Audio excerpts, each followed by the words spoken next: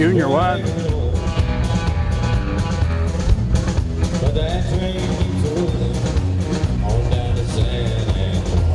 This is my son, Bill White.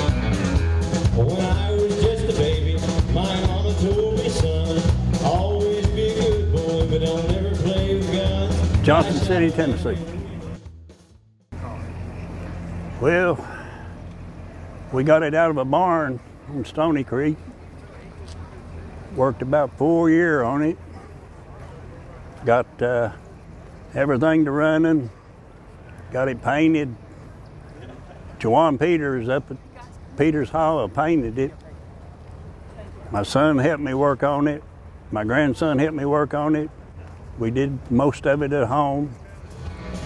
And we've got it running pretty good now.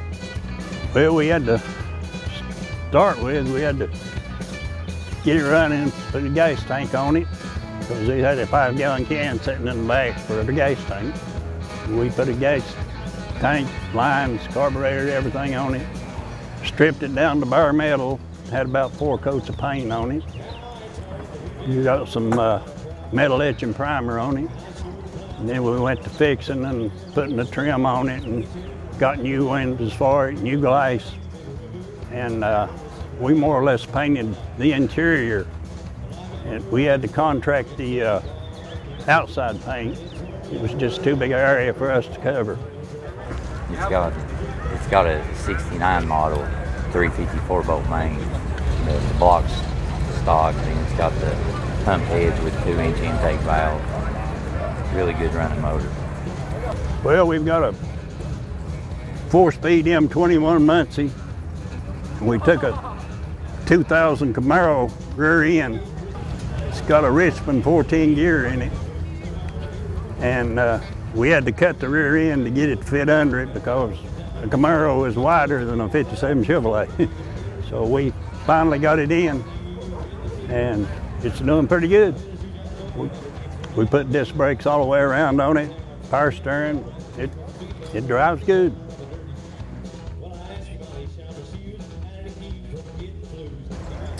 Well, if you live back in the late 50s, early 60s, you just about had to be in it. That was the going thing back then. You went out on Saturday night and done what you could do. And I growed up riding in his 69 El Camino SS, and that kind of led me into the field. What kind of car did you drive? I had a 70 Chevelle then. You know, it looked like an SS, but it's just a clone. Back then, it was the Dutch made and the Blue Circle. That was about the most going places in town then, both Johnson City and Elizabethton. I grew up in a lot later era than he did. And you know, you said about hanging out. There used to be, down where Pete's Inn is, used to be a place called Funland. It was arcade games. That was where all the hot rodders went during my high school era and so forth. And then this building, the old highway to Bristol, the new one, the 4-lane, and it only went out to about Kingburg School. And we had a strip out there where we'd go and race.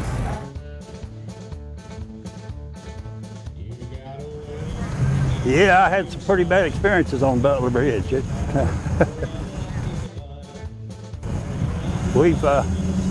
We went across there a few times one night, but the law also knew about it, and they kind of staked it out a little bit. So we had to find new spots about every Saturday night. When I was growing up, hot rodding was a big thing. Everybody wanted to be in it. Who's that? And you got to see your friends, you got to hang out, you meet really good people.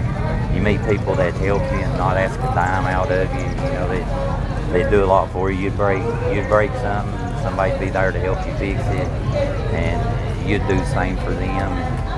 It's just something that's become lost in the newer generations that I'd like to see come back. We meet on Saturday night. People thought they had a hot car, and we'd go out and find a strip somewhere and see what they'd do.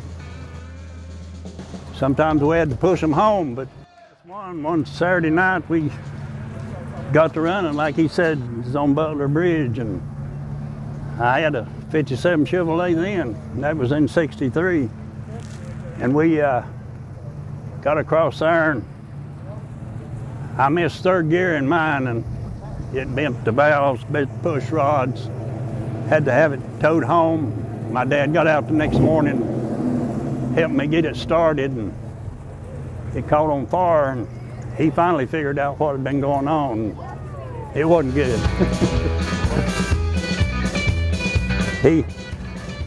We got it fixed. We got back in the game again. I was in town every Friday and Saturday night religiously, cruising, seeing if I can get a race, have fun. Just a big friendship, brotherhood type deal. Just down here mostly. That's about the only place we've got to go. Maybe could go to street fights over at Bristol on the weekends, but it's just now mostly cruise-ins, maybe up Newland or over at Bristol or Kingsport or here in Elizabeth. I like to drive it every chance I get. Mostly up around the lake, going toward Mountain City, right up around the lake, around the lake shore, up in that part. And then go on through Mountain City and go back around to Bristol. That's a nice drive around through there.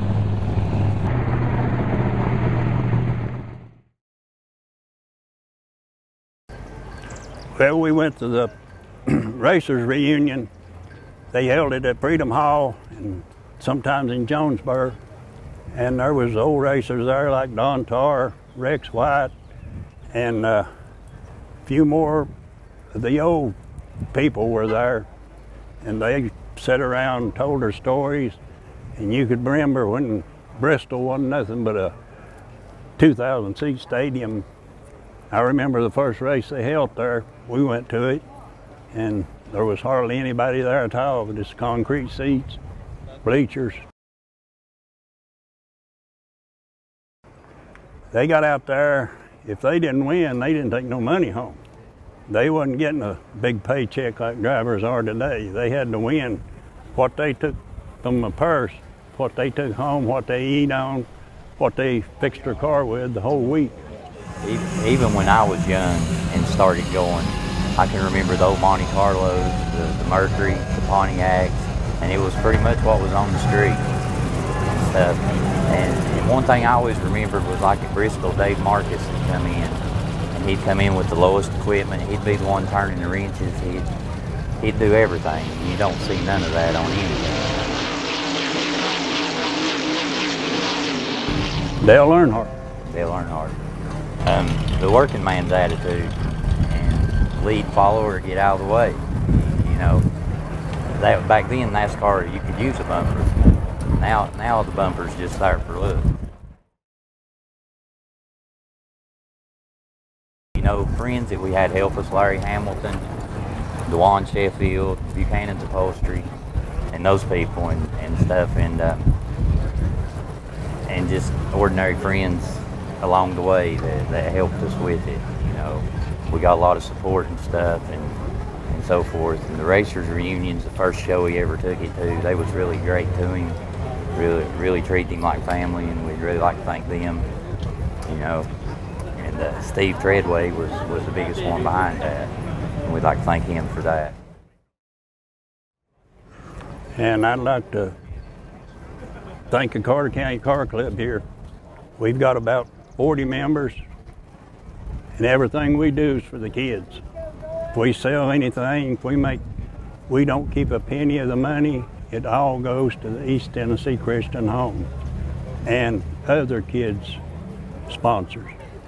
But we do try to help the kids as much as we possibly can.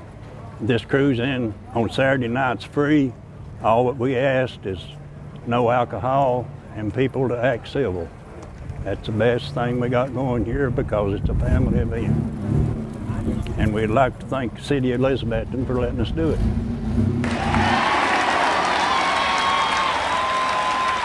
Our car show, the main car show, will be here in downtown Elizabethton.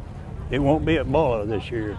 It's going to be right here in downtown Elizabethton, and it'll be July the 13th. from 9 till 5, and then from 5 till 9, cruising time.